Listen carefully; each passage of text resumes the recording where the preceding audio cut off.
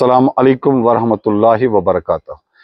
In a time of profound intellectual awakening, there was a monk named Giordano Bruno who lived during the pre-Galilean era. He had recently immersed himself in the groundbreaking ideas of the Copernican theory, which suggested that sun was not just another celestial object, but the central star in a vast universe, brimming with planets, including our own Earth. This revelation catalyzed a transformative shift in his understanding of existence.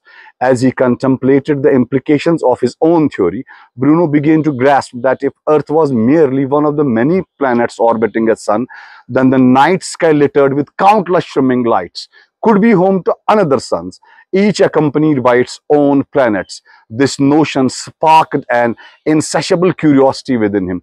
What if these distant worlds were also teeming with life?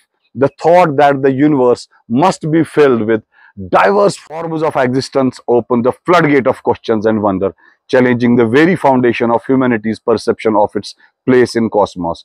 However, this bold exploration of ideas ultimately led him into the deep trouble. And in our next reel or in our next short video, we will speak about that trouble. Thank you very much.